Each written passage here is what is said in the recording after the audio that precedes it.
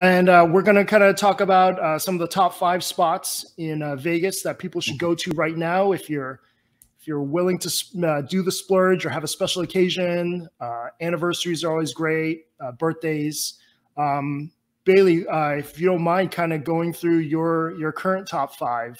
Yeah, I mean, I'm very curious to hear yours as well. I want to see how much they match up. Right. Okay. Would it be? Let's go from number 5 first. Number 5. Number 5, I would say Kame Omakase. That is my number 5. Is it really? Yeah.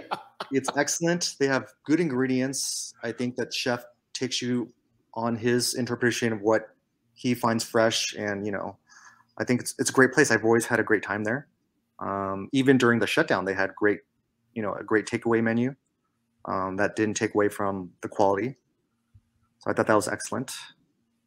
Man, yeah, and the new space on Spring Mountain's great. It definitely caters towards a lot of tourists on the Strip because it's super close. Mm-hmm. And yeah, it's interesting that recently their omakase price is now $350 per person. Oh wow! Yeah, and I haven't been back since it's been that price. But from all I hear, it's still amazing. Phil Ivey, the famous professional poker player, said it was the best sushi in North America. Wow. So I think it's going to be pretty crowded when World Series of Poker starts at the end of the month. Man, the secret's out. Yeah, secret's out. But yeah, Chef Eric's amazing. And it's interesting. Chef Eric is actually not Japanese. He's Korean. Correct. Yeah. And it really, there is a stigma for a lot of the sushi snobs that he wasn't Korean, wasn't Japanese in the beginning. But I think the perception has completely changed. It doesn't even matter anymore. He's just right. I don't think so either. Yeah. Yeah. When was the last time you were there? It was probably last year, like right after they reopened. We went, I think I went with Suki and Daniel and a few other people, and it was awesome. He always comes out with great dishes and surprise dishes, Yeah. Yeah. I remember that he grilled a bunch of king crab and a bunch of other stuff. I was a little jealous. and he busted out the caviar, man. Yeah. Yeah. Can't go wrong with that.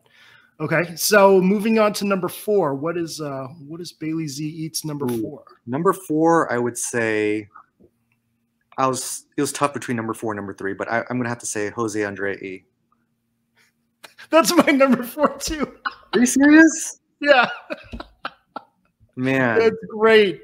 Okay. We have great minds think alike. So I think so this is where dining is changed. I think that it's turned now from not just a meal and a food, and now it's turned into a show, right? Yeah. So I think it's very extravagant. They kind of, it's more so to kind of wow you, and not all the food is necessarily, I mean, they taste good, but it's not necessarily meant to be like, this is tasty, but this is to kind of blow you away in terms of how they present it.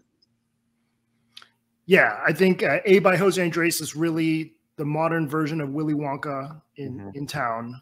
And for those that don't know, it's around a 20-ish course dinner that you do have to reserve probably 90 days in advance at the minimum. And you do prepay. And right now, I think it's around $385 per person. Right. So, but yeah, I mean, that's a great number 4. It's a free intimate space and only seats with maybe 8 to 10. 8 to 10, yeah. That's yeah, it. Maybe with COVID, maybe 6 only. Right. And you buy a golden ticket, I think, right? You get a ticket before. Yep, you get a golden ticket before. Speaking of Willy Wonka, so they feel that way too. Mm-hmm. And when was the last time you were at A?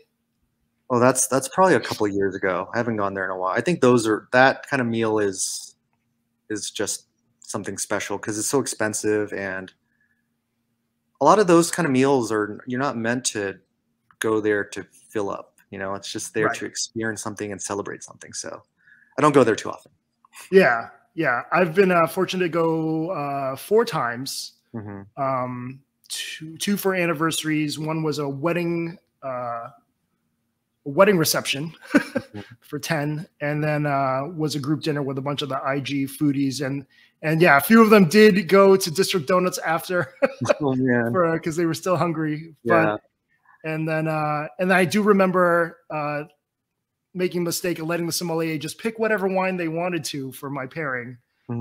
that came out to around 60 a glass, but it was pretty awesome. Yeah. So nice. Yeah. And then also, I mean, Jaleo's great as well. For those that can't spend that much. But yeah, I mean, I love everything Jose Andres. So let's go to number 3. Okay. Let's see if this matches up. This would be amazing if it matches up. Huh? Partage. Partage? Oh, Partage is not on my top 5. Not on your top. Okay.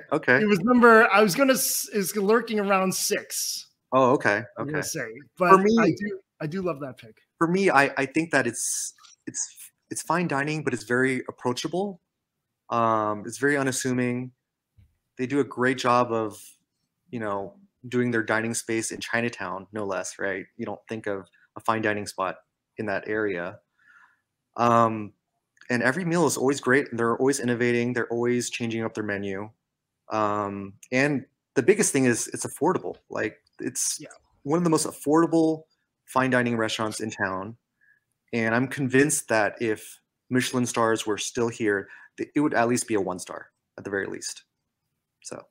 Yeah, I agree. It's very approachable. They currently offer a 5, 7, and 9-course dinner. They actually got rid of the 3-course, and the 5-course is $80 or $85 now. So you can't beat that. Yeah, can't beat that. 7 courses around 110, and then 9-course they can throw in a foie gras course, and I think an oxtail croque monsieur course. So yeah, I mean it's great bang for buck, and the wine pairings are awesome too. So that's a good choice. When was the last time you were at Partage? It might have been with you. Okay. Time when they did the rose 3D printed cheese course, which is great. I mean, I enjoyed the cheese course before, but the way they did it now is very innovative. I haven't seen a 3D printed food anywhere else yet. Anyway. Yeah. Yeah, I'm surprised. I mean, not other restaurants haven't latched onto that yet, but it's been a big hit for them. I know it's brought in a lot of people. We had that dinner with Roe and Jay the Ruler. Was it? It might have been. Yeah, it might have been. Yeah. But I've been there multiple times. I mean, we go for birthdays. We've had a small wedding there at the private dining room. So we go there all the time. It's great. Yeah, I agree. It's great. Okay. Number 2. Number 2, I would say Guy Savoy. That's my number 2. Is it really? Okay. Yeah. So 3 out of 4 so far. That's pretty good. Yeah. We went there right after shutdown reopened. And I was very nervous because a lot of the fine dining restaurants were closing, and I was worried that things would not reopen again, right? That was concerns, and I'd never been there, and I never went to the one in France because I'm like, well, we have one in here in town. So we ended up going. It was great. The only thing I would say is that the bread cart was a little bit lacking because usually pre-pandemic they would roll the bread cart. You could pick whatever you want, and they no longer did that. But it was still a great menu, great tasting menu. How did they do the bread cart then? They roll the bread cart to you, and then they have different selections, and then you pick. But then they go back, and I guess they just pick it from the back. Oh, okay. Yeah. Interesting. So yeah, we went Christmas Eve, and they actually did slice it at the table, but. Okay. And then actually I wanted to go back to something that you had mentioned before with fine dining requiring a tasting menu versus just an a la carte experience. Did you I wanted to actually go a la carte after seeing your posts. Right. And that's the route you took instead, right? Yeah. So also a lot of times, tasting menus when we eat with me and my wife can be redundant because you get the same dishes. So a lot of times what we like to do is if there's a tasting menu and you get to pick and choose out of 3 things, we'll pick and choose different things. But if the tasting menu is too similar, we'll go a la carte, or one person will go tasting and the other person will go a la carte if they allow it. Usually, sometimes they don't do that. Yeah. Just because the courses won't match up in terms of the number. But we like to share everything and try different things. So that's the best way of trying everything. Totally. And I totally agree. I wanted to go a la carte as well, but Christmas Eve, they only offered the tasting menu, which was still fantastic. But yeah, it gets redundant, especially with the two of us. So, right. Yeah. But I definitely want to go back soon and do an a la carte experience next time. But good call on number 2. I think we can predict number 1. Oh, I think we know. Joel Robuchon. The man, the myth, Joel Robuchon. Yeah. Yes. I mean, since I came here, I'm like, man, one day I want to go there. And we ended up going for my birthday one year. And it was, I mean, beautiful dining room, excellent service. The food was great. Couldn't complain about anything. I mean, I wish they still had the limo service or the car service. Oh, it was the best. Because I heard back in the day, they picked you up from your house and there was a secret entrance and then they dropped you back off, which is amazing, right? It was amazing. Yeah. Yeah. The first time we went was our 4th wedding anniversary, and we were still living in a shitty apartment in Decatur and Flamingo. Mm-hmm. And so, this golden limo rolls up and we come down and they walk you through the mansion to get in, which was really cool. And then, they take you back. So, but I understand. I can't imagine how much it would be abused now. Oh, for sure. Yeah. Into it. But and then I am actually looking to go pretty soon. I know I've been trying to make a reservation. It's been quite tough. Mm-hmm. But I don't know. Maybe we can all just go. I am down. I'm down. 3 weeks. It has to be within 3 weeks, but yes.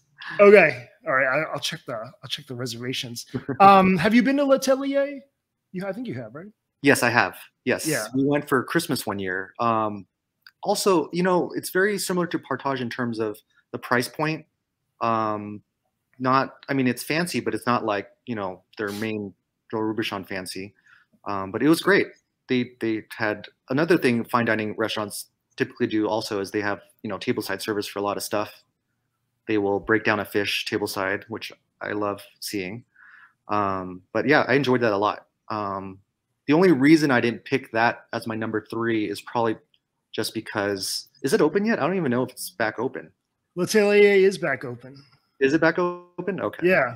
Because if you were staying in places that you can go currently, and I wish, again, like all those places we tried just because we were afraid that they wouldn't reopen. And one of the favorite places that I wish would reopen is Le Cirque. I think that's super underrated. It would definitely be in my top 5 if it was open again, but it's not.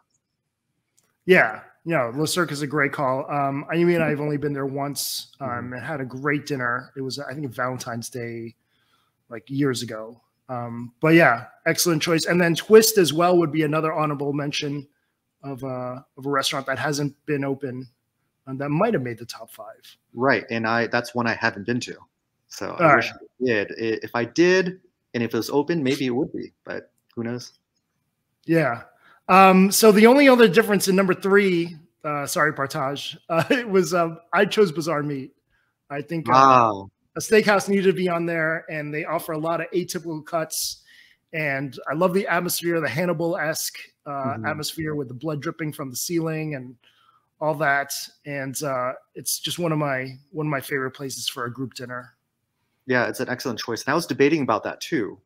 I was debating about, do steakhouses count as fine dining? I don't know. I'm not sure. Do they usually have a tasting menu? Generally not. Generally, all the sides you have to order separately as well, right? Right. So I guess that's a true. different topic. Steakhouses. I mean, they offer a tasting menu at Bazaar, but I usually just glance over it and put it to the side. Right. But yeah, I know it's been a controversial topic recently with a lot of restaurants where the clientele has been showing up in not so formal attire, fine dining attire, and specifically with steakhouses, because I think a lot of people don't view steakhouses fine dining perhaps because it is technically just steak and potatoes.